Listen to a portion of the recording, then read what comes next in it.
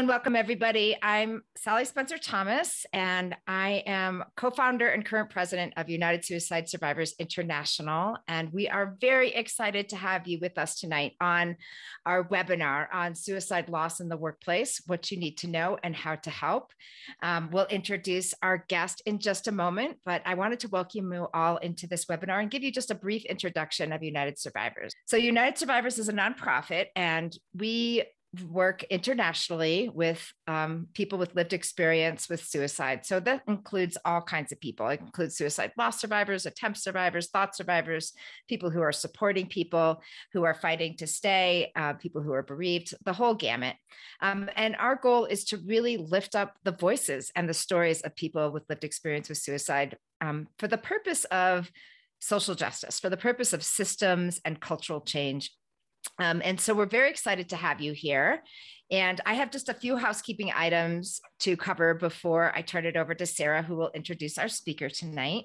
I am a loss survivor, for those of you I don't know, and that's how I got into this work. And I wanted to just welcome all of you with lived experience who are here, and your voice matters. Tonight's presentation is being recorded, and we are also currently on Facebook Live.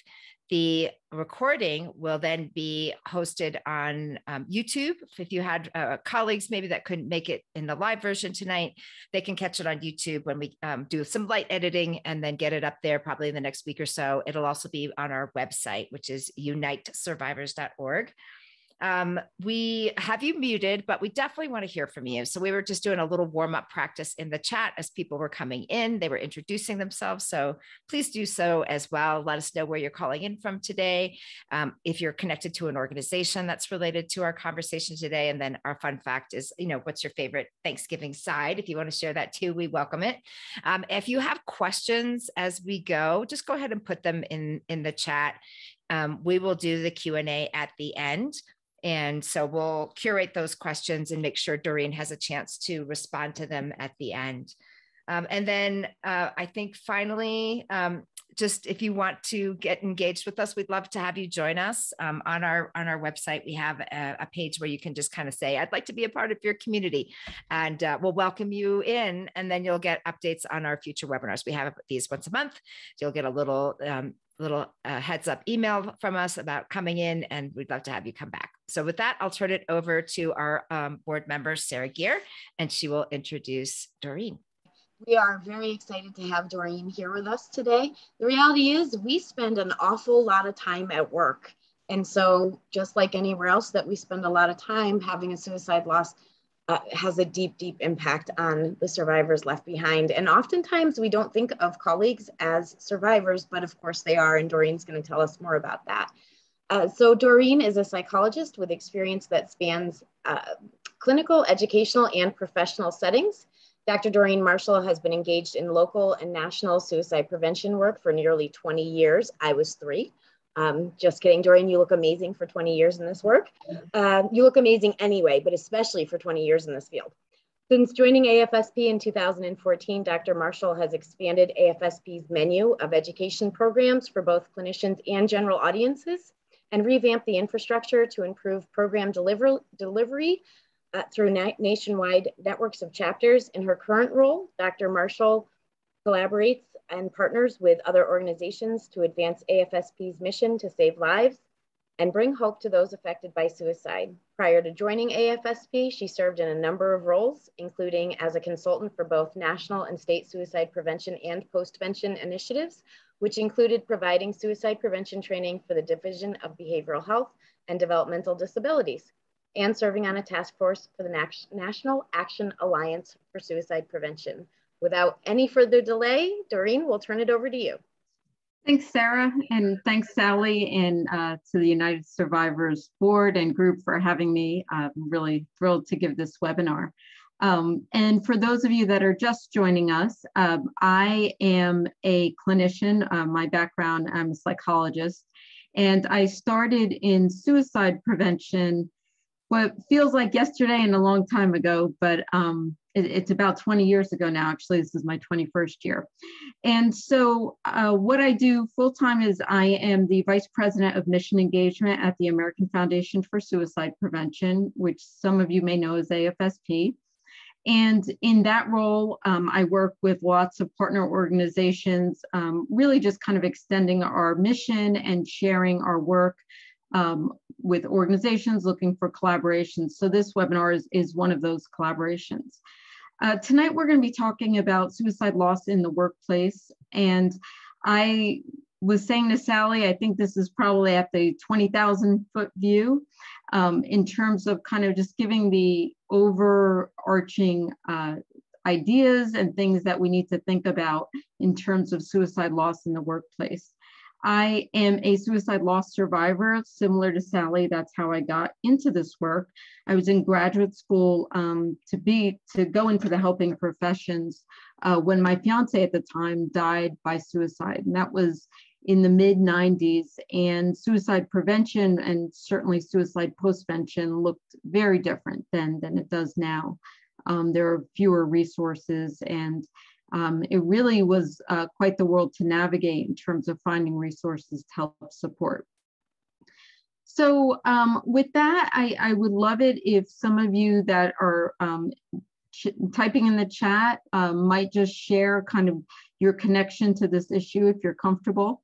But also, if you are a loss survivor, it would be great as we're talking tonight to just kind of chime in with anything that resonates for you during the presentation. Okay, so tonight we're going to talk about just basically the impact of suicide loss, and specifically on individuals, but also how that connects to the workplace. We're going to talk about some ways to support those within the workplace setting, and also identify some resources that I'm happy to share with you today. I do want to tell a little bit of a story by way of beginning, and I think it's relevant and salient to what we're going to discuss tonight. So one of the things about my own loss experience was that I did not know a single other loss survivor when my fiance died in 1995. Now, I say that because there were other loss survivors around me, clearly, but I did not. If you had asked me at the time to identify someone who had experienced a loss by suicide, I probably would have told you I didn't know anyone. And I think about that now because I think we're getting so much better at speaking openly about mental health and our experience as loss survivors. But even 20-something years ago, it still felt like there was a lot of stigma, and I think more than there is today. And so when I had been working at a counseling center when he died, and when I went back to work, I was surrounded by counselors, which you would think would be a pretty good setting to be in if you're grieving a suicide loss. And what stood out to me was that really no one knew what to say. That there was a real awkwardness. Everyone knew what had happened, but there wasn't really this open or easy conversation around it. And I remember coming back, and I went into my office, and they had left a stuffed animal on my chair, which was a nice gesture. But for me, it kind of didn't make up for the lack of conversation or lack of ability to really even say the word. And so this is the part of the story that I think is most relevant for us here. A couple of days after I was back at work, a colleague of mine who worked in the office next door came into my office, and she put a phone number on the desk. And she said, I think you should call this person. She knows something about suicide loss. I think she would be someone good to talk to. And she started walking out of the room, and the only thing I could think to ask her was, well, where'd you get this number? How'd you even hear about this? And she said, my mother died by suicide when I was 16, and no one in this building knows that but you. And in that moment, I thought about, our professional identity as counselors, and this was someone I worked next door to, and how we had never talked about that. even though there's no question that experience for her, and certainly my experience for me, would impact our clinical work and our lives profoundly going forward. So I called that number, and that number led me to the first support group I went to, and also led me down a path that led to the work and brought me here today. So I say all of that because I don't think you can underestimate the importance of sharing a resource and doing it even in the workplace, which, I think we often sometimes separate work from our personal lives, but we spend a lot of time at work. We build some of the strongest relationships we have in our life with coworkers. So to never underestimate, I think, your role if you're working with someone who's had a suicide loss as a coworker, just sharing a resource, what a big difference that can make. So moving on from there, I'd like you to think about, before we dive in, how you might encounter suicide loss in the workspace. I just shared something where I was an employee, you could think of it that way, that was returning to work, having had a personal loss. But I want you to think about, what are some other ways we might come into contact with suicide loss in a workplace setting? And if you're comfortable putting that in the chat, that would be great, or commenting on that, that would be great. So one person wrote in that they work at for the Air Force as a suicide prevention program manager, and I think that's a great example of you may come into it in your work when a service member, for example, takes their life, or a colleague takes their life, someone in the work setting. Someone just typed in nurse suicide. Certainly for professions where there's a different rate of suicide than other professions, we know that this may become part of our professional experience. Another way to think about it is if someone dies by suicide and they were a customer of the workplace. So, we think about the customer relationships, for example, or a colleague. So someone you may have worked with professionally that was at another organization may have taken their life or experienced a loss by suicide. I think it's helpful to think about all of these different facets about how suicide loss intersects with workplace settings. And someone else just wrote in the chat that their favorite service writer died by suicide, and the employees of that dealership were devastated. One other thing I should tell you, just by way of my background, I've done a lot of work in suicide bereavement, and one of the roles that I've been in was, as part of that role, I was responding to workplace suicide. So I say that because I can echo what was said in the chat just about how devastating this can be to a work team, to a workplace. It really is something that can really change the culture. And I think it's also an opportunity for workplace leadership to really send some messages out that are very pro mental health, positive and supportive. I think we look to leaders in times of difficulty to help us know how we are to behave when something happens, and the workplace is no exception there.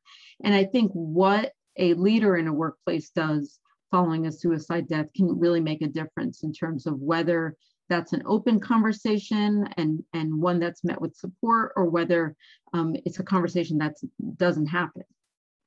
I want to differentiate a bit between suicide loss exposure and suicide loss impact. And you might think of these as kind of circles that live within one another. So you think about, say, a suicide death that happens in a school, a student death. The entire student body and all of the faculty and staff are exposed to the suicide. But in terms of impact, there may be groups within that are more closely touched by the suicide loss. So then you might think about the grade level of the student who died. You might think about the classroom that a student was in, the teachers, the teammates, or the club members that may identify more as being impacted versus exposed. So knowing that someone at your school died by suicide, but not having really like a deep connection, or even maybe you didn't even know the person. So we talk about exposure versus impact because as we think about kind of how to help support folks, you can imagine in a workplace in a really large company, there might be lots of exposure, but the impact might be more centered or might be more focused on a smaller group of people versus a small company, kind of a mom and pop run business where everyone that's exposed might be impacted for a small staff. And one of the things that we know is that, and the research, the little research that's been done really does support this, that suicide grief is associated with a number of negative health outcomes, including increased suicide risk. So now that's not the whole picture, obviously, but compared to people who have never had any exposure to a suicide loss, people who have been exposed to a suicide loss do have an increased risk for suicide compared to those who never have.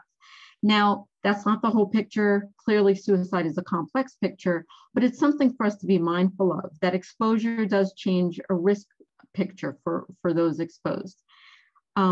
And that what we know about suicide loss is that this can be a really prolonged grief experience. For some, it's a complicated grief experience. I think it has aspects of a complicated grief experience, but for some, it truly meets the diagnosis of a prolonged or a complicated grief experience. And that has to do with impact, but it also has to do with lots of other things that we won't get into a lot of depth about today, but some of them would be relationship with the deceased, past history of trauma, particularly traumatic loss, one's own suicide history, whether that's suicide in your family, your own lived experience. So we should just know that these things intersect, and rarely is a suicide grief experience simple, that these other factors do intersect. So some of the work done by Julie Sterrell and colleagues talks about this idea that, and this is an estimate, but that for every one suicide, we estimate on average 135 people are exposed. And that of that 135 group, which is an estimate, 1 in 5 talk about it having a devastating impact or causing a major life disruption. And some of that 1 in 5 is going to be coworkers, colleagues, and those that the person who died knew in a professional setting. And like I said a few minutes ago, that's important because we know that the long trajectory without support is that some of the individuals will have some negative outcomes as a result of that impact.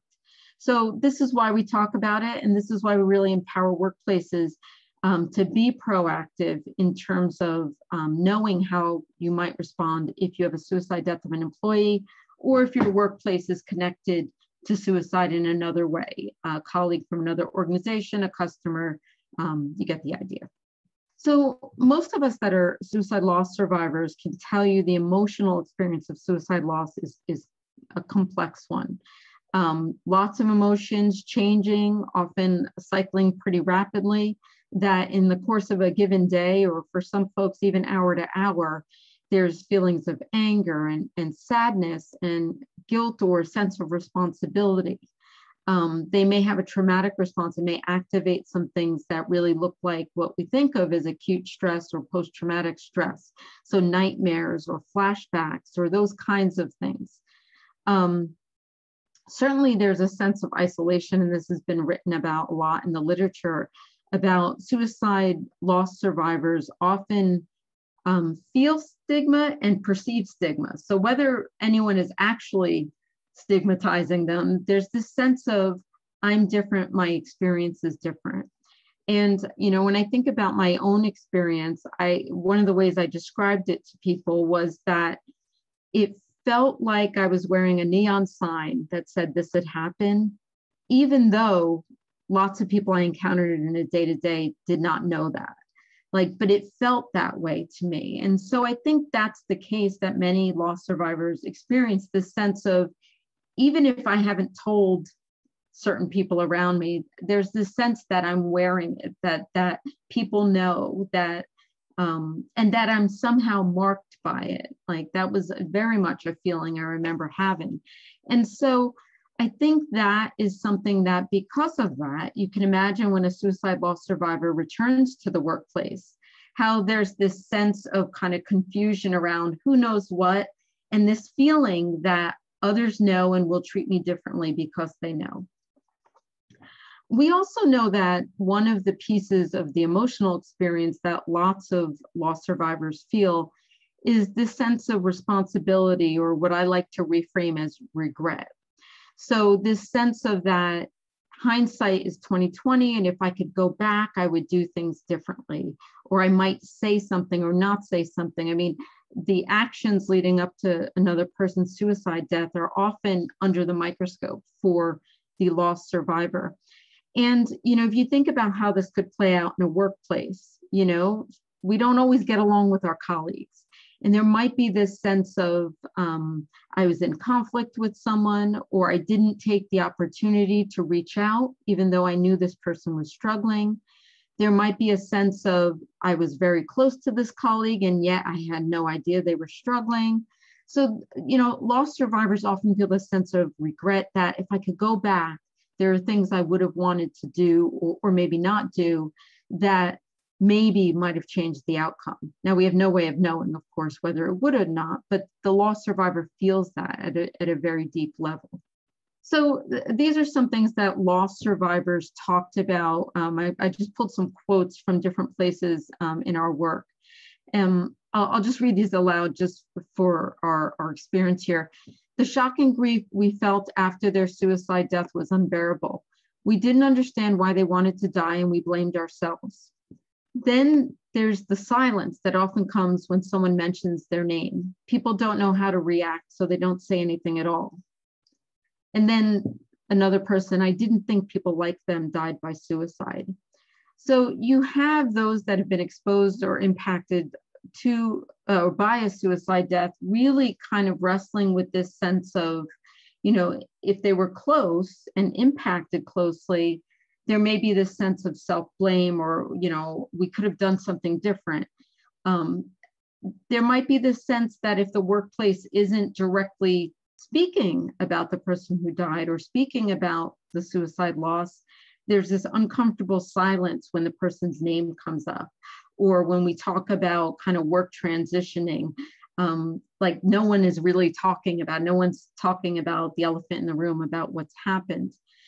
And then I think for some people in the workplace who may not have had any experience with suicide or knew much before the exposure, they may have been confronted with some stereotypes they had about suicide. I didn't think someone like them would die by suicide. And maybe really confronting some of the myths that they may believe about suicide. I think we've said this, but I think it's important to just note that not everyone who experiences a suicide loss needs a therapist or a clinical intervention. In fact, most people will work through a suicide loss without any clinical intervention. And often people who are having a hard time acclimating to the loss is really the term we use. That's where we know more intervention is needed. And we should remember that our response to suicide, our response to death and grief is often culturally informed. It's informed by how we were raised, talking about mental health, suicide, and grief. It can be whether we believe we should have a masculine or feminine presentation in our grief. And that I'm talking about just the stereotypes around that. But how we respond is often informed by all of those cultural dimensions, as well as race, ethnicity, and the other things that may have influenced how we think about suicide and grief. Okay, so let's dig in a little more into workplace postvention. When we use the term postvention, we're really talking about a coordinated professional response versus a peer support or just a support response. And again, that's not just limited to therapy support. We're really talking about just any coordinated response that is in response to the suicide death. And we often think of it as following a public health model where there might be some folks who need a more focused or more specific level of support or intervention, whereas those exposed might really need a broader support, information, for example, or resources at a very broad level versus someone who may need very specific resources because they've been impacted in a more profound way. And we talk about postvention as really being part of prevention, that because suicide loss survivors are in a higher risk category versus non-loss survivors, that the work we do to help support their grief trajectory is really a form of suicide prevention. So, when we think about some aspects of workplace postvention, and if you're on tonight and thinking about this from a workplace perspective, you're a manager, or you oversee HR or workplace policies, what this is often closest to is policies on employee death, which a lot of companies have. If your workplace does not have an employee death policy, this would be a good time to think about having one, but also to think about how a suicide death might change or alter any aspects of that policy. So one of the things that's unique about suicide deaths is that there's a real emphasis on communication and safe messaging as part of that. And when I say safe messaging, I'm talking about messaging about suicide that does not increase the risk of contagion or the risk of others being negatively impacted by the communication. So we think of communication as internal, what do we tell the rest of the workplace about what's happened? We think of it as external. What do we tell others who may have interfaced with this individual, colleagues, customers, about what has happened? We also think about it more broadly. In workplace deaths where the person who died was very high profile, a CEO, for example, or one group I worked with, a rabbi of a large congregation had taken his life. And you're thinking about communication internally, but there might also be media coverage, or there might also be others who are tasked with communicating this externally beyond the workplace customers, beyond employees, really to the rest of the world. So if you think about suicide deaths where there's media coverage, where there might be a news article, where the company may have to release a press release or something responding to what's happened. One aspect of workplace postvention I think is important is to know who's doing what, and that really has a lot to do with role clarification. So understanding that if you provide an EAP resource to your employees, what the experience is going to be like if they contact that resource. I had a colleague tell me about a situation where someone was, after a suicide death, someone was pointed to EAP, and what ended up happening was EAP pointed them back to the workplace. So making sure you know what's going to happen if you point an individual to HR, to EAP, and who's doing what. Certainly that's the case if any outside consultation is brought in or any outside clinical services. The other thing I think workplaces need to think about when there is an employee death is this sense of balancing privacy with compassion and the company's needs. And it really is a balancing act. So, I think about this idea of privacy, what you share and how much detail you share. While it's okay to inform everyone at the company that the person has died, if the family is not public about being a suicide death, they may have a concern if the employer talks about it that way. If the employer does let the other employees know it's been a suicide death, then there's the question of, well, how much information should be known? And how do we handle follow-up questions while maintaining the privacy of the individual who died? And this intersects all sorts of things. It intersects HR and intersects around an employee's health history. So, balancing that privacy piece, but also recognizing that if we approach this with compassion, and respond to, people's, the survivors trying to make sense of what's happened, I think we can balance these things. I think it just requires being intentional. And then the last piece of this, the company needs, and this gets really pragmatic. So it's things like assigning the person who died's office to another person, or transferring their workload to someone else. These are things we need to think about, approach with compassion, and balance the things that maybe need to happen more quickly with doing it in a way that doesn't lack compassion or not recognize the profoundness of the loss that occurred. Certainly, there's a need for follow-up, and you may notice that employees are having different reactions to this, but that it may be that it's also impacting how they're able to come to work.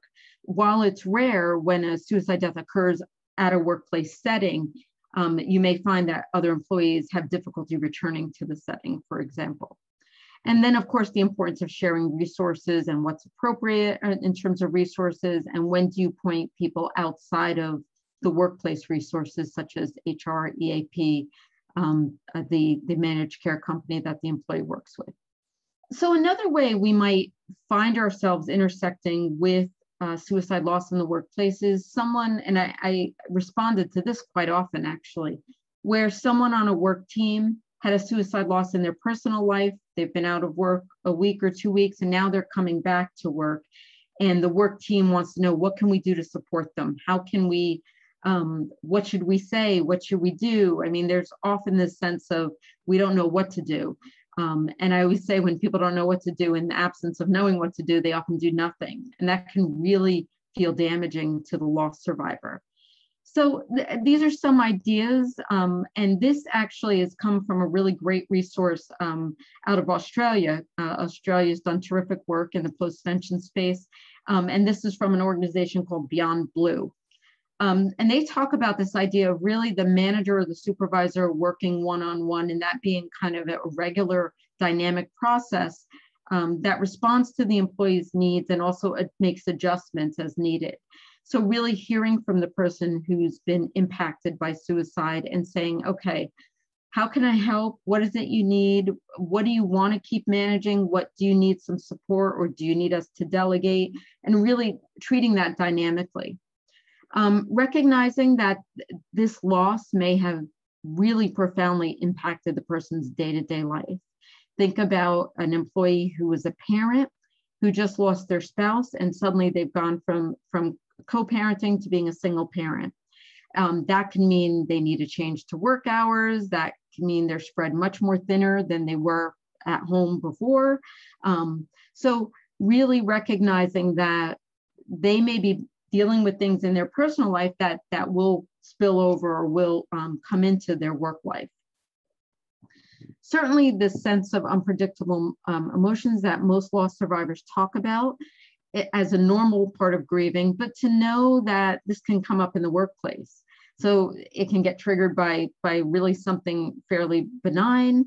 Certain things may, you may notice someone tearing up during a meeting, and not knowing what to do, but certainly empowering the employee to take breaks or to do what they need to do to take care of themselves in the moment. And then I think it always helps for coworkers and others to learn a little bit about suicide loss, so you know how best to support the person.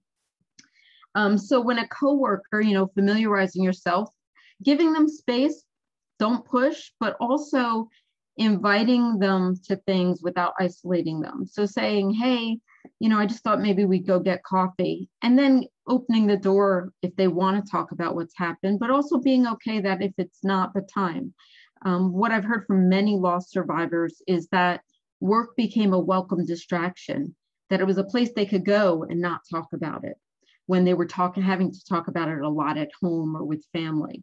So kind of being sensitive that some employees may really not want to spend the workday talking about the loss. They may actually find it helpful not to, whereas others may really have a need to kind of talk with those they work with about what they're experiencing. And then I added a couple of things to this, to not be afraid to say their loved one's name, and to make it okay for them to share memories. We don't want, I think anyone who's lost someone to suicide knows this, but in the beginning, it becomes about how they died, but as you move through grief, you want to be able to talk about the person who died and all of the positive memories that you have.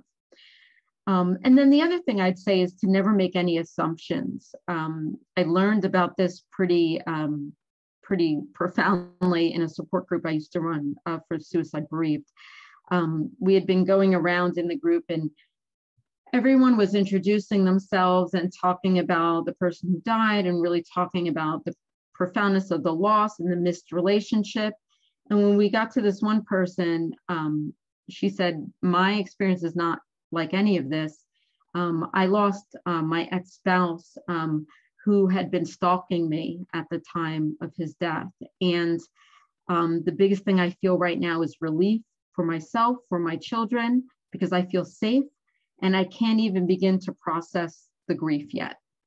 So don't assume, not one size fits all. People have different grief trajectories, but often their experience may be very different and what they're dealing with in the moment might be very different versus what they deal with over time.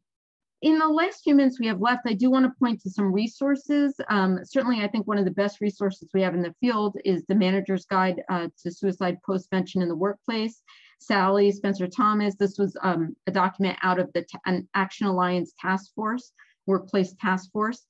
Sally, Maggie Mortali from AFSP and others were on that task force, produced an excellent document that I think provides a terrific guide for workplaces. I served on the task force for suicide loss, as did Sally, and we have a general guideline document around responding to suicide loss. So that's another document out of the Action Alliance that I would certainly recommend folks take a look at. I mentioned Beyond Blue. Australia has some terrific postvention resources, and I encourage folks, if you run into an end and you're not finding what you're looking for in terms of US resources, to take a look at the work done out of Australia. Some really terrific guides and other things for the workplace that have been developed. Then there's some more specific what I think of as kind of workplace guides. There's some for different professions. AFSP has some for veterinary medicine. We also have the After a Suicide Toolkit for Schools that talks about school postvention. The Higher Ed Mental Health Alliance has one for postvention on college campuses. So again, you're going to start to see, and I think over time this is going to get more and more the case, where there's more specific workplace postvention guides. Some more general suicide loss resources, and if you are a suicide loss survivor joining us tonight and you're not familiar with these resources, I'd certainly encourage you to check out these web pages. Lots of great information. The Alliance of Hope is really a peer-run or community-run website where there's message boards, and they have large engagement with loss survivors across that site. Certainly, the organization I work for, the American Foundation for Suicide Prevention, we have tons of resources. I'm going to talk about a few more of ours in a minute. Tragedy Assistance Program for Survivors, or TAPS, really looks at military loss. And there's a subset of that loss that is suicide loss. So certainly check out their work. And then I love the work that Kathy Shear and colleagues are doing at Columbia at the Center for Complicated Grief, which looks at all sorts of complicated grief, but also looks at suicide loss and how some suicide loss survivors have a complicated grief or prolonged grief experience. Before we go to questions, I just want to say a couple things about AFSP. Just if you don't know our work, I really encourage you to take a look. And we have a few things coming up that I'd like to point people to. So we do work across a number of domains. We're the largest private funder of suicide prevention research in the United States. And we do have suicide loss research as an organization priority in terms of funding suicide loss research. That's been a priority for a number of years and will continue. We have an advocacy arm, and we do lots of programming in prevention education and loss and healing. We have chapters in all 50 states. And we have something called the Interactive Screening Program, which is used by colleges and workplaces across the country, and is a way to connect employees and students more directly to help. In terms of suicide loss, we have a program called Healing Conversations. And that program is a peer program. So it's trained suicide loss survivors meet with the newly bereaved to share resources, to kind of connect first with that firsthand experience. And so we try and match those who request a visit, and that can be done by phone, video chat, or in person. We try and match them with someone who's had a similar loss. So a spouse who's lost a spouse, or someone who's lost a child with another parent who's lost a child. And it's for a conversation, a sharing of resources. When possible, we try and find someone from their state or their local area so that they can talk about resources that may be closer to the lost survivor. But it's really a way to help introduce the newly bereaved to support. Our Healing Conversation program, you can find it at afsp.org/healing conversations. Each year we host around the country sites that put on events for International Survivor of Suicide Loss Day. It's always the Saturday before American Thanksgiving. And this year it's coming up. And you will see we have events listed on our website. You can register for an event, or there's also virtual events, online events. If you don't want to go to a physical event, an in-person event, you can also find online events that are happening that day. And it's an opportunity for suicide loss survivors to connect. We often share a documentary that AFSP has produced and have kind of a viewing and discussion of it. And we also do a Facebook Live event on AFSP National's Facebook Live, a Facebook account. So that day we also do, if you follow us on Facebook, you'll see notifications as the day gets closer of our Facebook Live event on Saturday. This is just a list of other resources, most of which you can find on our website and are free. We also maintain a list of clinicians who have completed a suicide bereavement training. So if you're looking for a therapist and you want to see who's even had any training in this, you can see the list of those on our website who have completed a training that's done by Jack Jordan that AFSP supports. If you're interested in finding a chapter, there's information. If you're looking for general loss resources, just /suicide loss, you'll find many of the resources I just mentioned. Our Survivor Day to register for an event, and our Healing Conversations program. And then, of course, I'd be remiss to say we are big supporters of the National Suicide Prevention Lifeline and the Crisis Text Line, and we continually share that information, including with suicide loss survivors, so they have it, so that they can share it with those who may be struggling. So with that, again, I want to thank Sally and her team, and just thank you for attending. And I think we will now go to questions. Thank you so much. A couple of questions that were coming up through Facebook Live. One was, one of the ways we didn't talk about how suicide impacts the workplace is workers who are impacted by the public suicide. So somebody talked about the Coast Guard, first responders. Sometimes people die by suicide, in a construction site, and it's the construction workers, even though it wasn't their colleague, they're impacted because they're a witness or they're responding to it. And, that kind of exposure can be very traumatic. So how are those workplaces that have a higher likelihood of engaging with a stranger's suicide because of their role at work? How are we becoming proactive around those types of workplace suicide incidents? I mean, it's a really important question. And Sally, I know you have been steeped in this work for some time, particularly looking at occupational groups and kind of working with some of those that have, as an occupation, have a higher risk or higher rate of suicide. I think one of the things is just being proactive is probably the biggest message. Like, you don't want to be scrambling once this happens to figure out what to do. And I think particularly in the world of social media and other communications, news travels fast. And if you as an employer are slow on the response, you're really missing the opportunity not only to provide support, but to get ahead of what might be a negative message. So, often myths get perpetuated about suicide and why it happens. A workplace might even get blamed for a suicide death. So, I can't emphasize enough what you said about the proactive nature of that. I think the other piece, and this kind of counterbalances the message, I think, The majority of people who die by suicide are of working age, right? They're in that 16 to 64-year-old, right? If we look at numbers. At the same time, suicide in the workplace is still pretty rare. And so I think the occupations that know that they are more likely to encounter suicide, the onus is really on them to be proactive. But I think something any workplace can do is take a look at your employee death policy. Take a look at your how you support people when they've experienced a death. You know, your bereavement policy, your time off policy, and ask yourself the question: if this death was a suicide, or if this coworker was grieving a suicide, would this policy still hold up, or are there things that need to be more specific or clearer if this is a suicide death?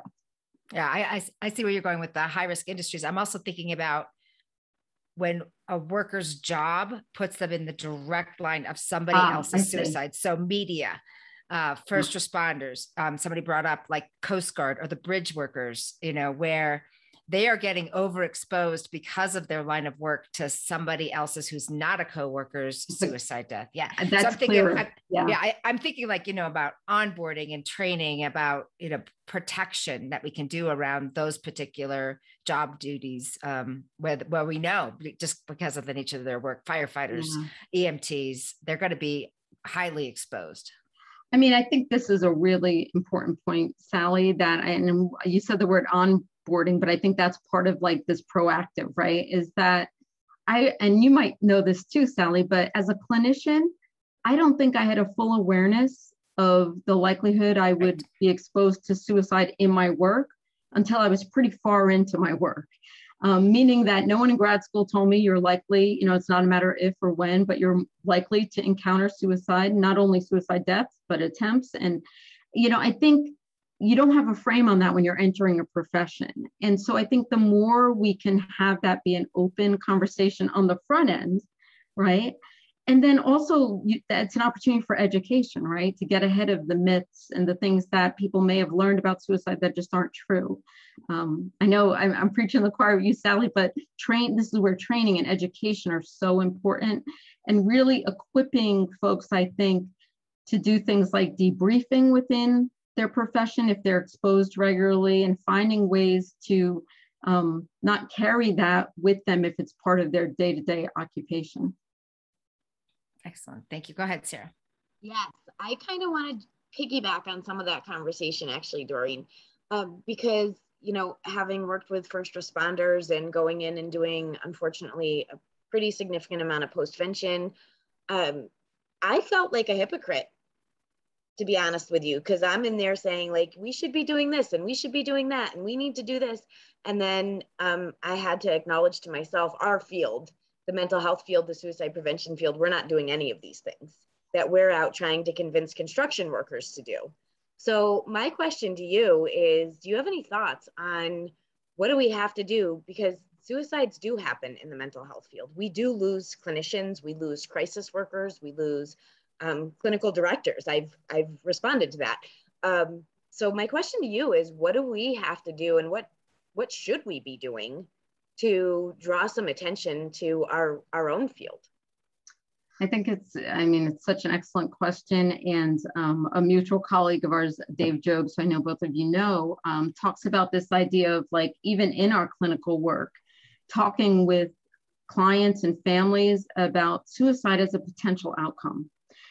Not that our clinical work causes it, but that just like doctors, when they review before you go in for surgery, these are the possible outcomes of this particular thing you're dealing with, or this ailment that we're addressing, to really kind of talk with people on the front end about, well, here's what we know about suicide. Here's how it intersects with mental health. Here's why managing your stress is important. And really kind of on the front end of working with people, helping them understand how they might encounter this. Because I think when we don't talk it, we're kind of, when we don't talk about it, we're complicit in the silence, right? And we expect the person we're working with clinically to bring it up. We expect, you know, our colleague to say, hey, I need consultation around this, versus proactively asking, is anybody working with someone who's at risk for suicide and needs to debrief or talk about what they're working with and how we might best support them. I think the other thing, though, and I'll say this quickly, is that in professions like the first responders, and I'd say clinicians as well, one of the challenges is to do our work, we have to be some detached, and I'd say that's the case for law enforcement and others. But I think the part of us that's able to support loss survivors has to be very connected to our humanness. And that's a challenge, right? So you're finding this balance of not over connecting with what happened, but knowing that the only way I can support this person in front of me is by connecting to the human piece of what I'm experiencing. And, when I've worked with loss survivors that have talked about their experiences with first responders, for example, you kind of hear the extremes, right? You hear the folks who are so detached. I remember one loss survivor telling me how the first responders weren't able to say anything to her, but she heard them talking about the basketball game that was happening that night. And she just couldn't connect with like what was going on. Like, how could they? Like, didn't they see what's happening here? But for them, I'm sure it was just I need to distance. The other extreme is first responders who have been incredibly supportive, right? Who said, let me sit with you. Is there someone I can help you call? Like really taking that extra step to say, I don't know exactly what to say, but I'm here to help you and I'm here to support. So finding that balance, I think, is really what we can be more proactive in doing and acknowledging that it is a balance. I was thinking too, as you were talking, Sarah, about the Clinician Survivors Task Force and the work of Nina Guten and Vanessa McGann saying, no, we saw you coming and we are prepared to support you in not only what is personally very difficult, but professionally very difficult when you're going through a review and potential lawsuits and all these other kinds of things that, yeah, we need to do a much better job in both preparing mental health providers for the possibility of this happening during their career, and then on the back end, making sure we've got supports in place. Another question, Doreen, that came up in the chat was about kind of return to work. So most workplaces, if they have a bereavement policy, you've got 3 days if it's a first degree family member, a son, a partner, a parent, a sibling, and then you're expected more or less to come back in your full role.